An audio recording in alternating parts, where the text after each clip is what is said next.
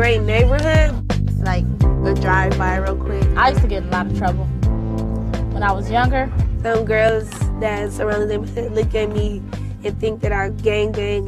We're people. Just talk to us like you'll talk to anybody. Say hi or something. Yeah. Having a voice is a very powerful thing in this world, especially for our young women. Whether it's the East Side or you call it South Central or whatever you want to call it, and this is their home.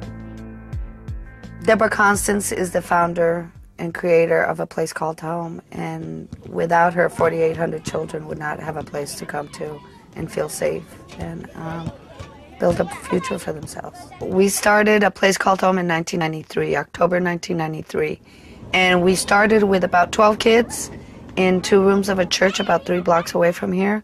And I definitely had my own impression of what I was going to encounter and what I was going to see. And I can't say that it wasn't all true, but today, knowing so much more, I love this place. You know, it's part of my heart as well. Our programs have expanded tremendously from a snack and a computer to having a remarkable dance program.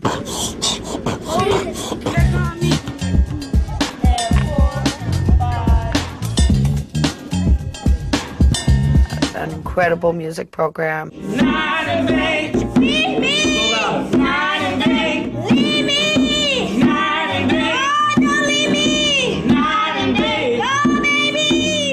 What is your favorite thing to do here? Art. What kind of art? I like to draw. Drawing is one of my favorite hobbies. We have arts and crafts, and we have just an area where the kids can come here and just kick back and play video games and sit around and talk to their friends. We have tutoring, we have counseling, we have amazing sports.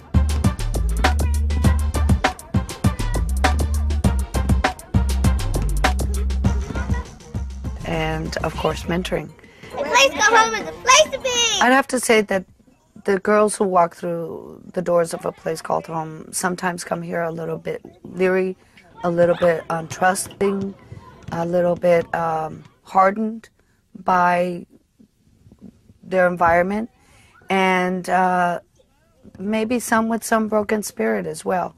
A Place Called Home allowed me to just be me. I watched Monique grow up, and I can honestly say that. Monique was hard. Back then, I was a lot more withdrawn, and A Place Called Home changed that a lot. Yes. Communication at eye level. Our neighborhood is very misunderstood. Like everybody, when they see LA, they just make it seem like gangs are out here. These ghetto black kids out here shooting up everybody. These little vato Mexicans out here shooting up everybody. And it's not like that.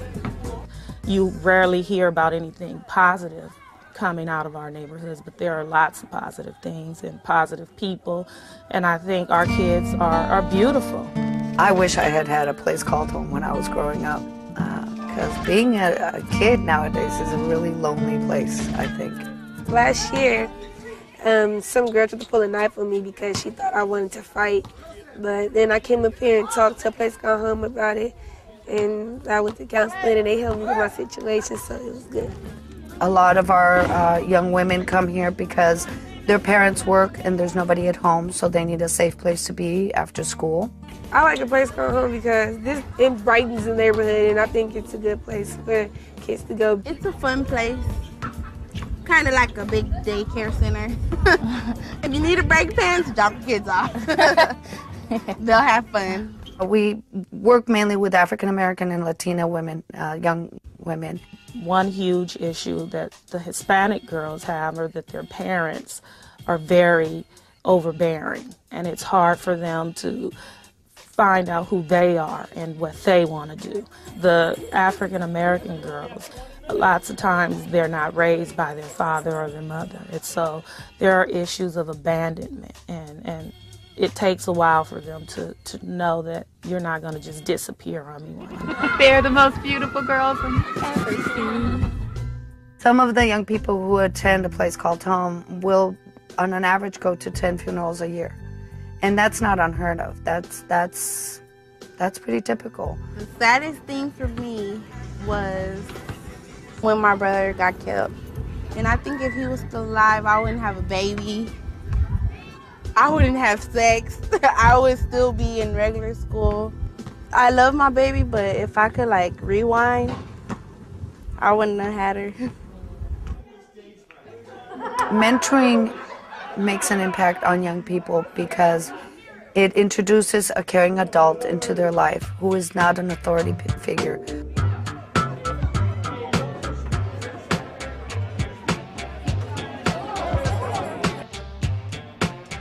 We match volunteers from the community to middle school kids, but the structure of the program stayed pretty much the same. It's after school, and we meet every other week for 2 hours for 9 months and do all group activities and one-on-one. In terms of my mentee, I would say that our relationship has developed. He's become more comfortable, he's become more open, he's more interested in school to a certain degree. It's just, you know, it's opening up a whole new sort of perspective for him.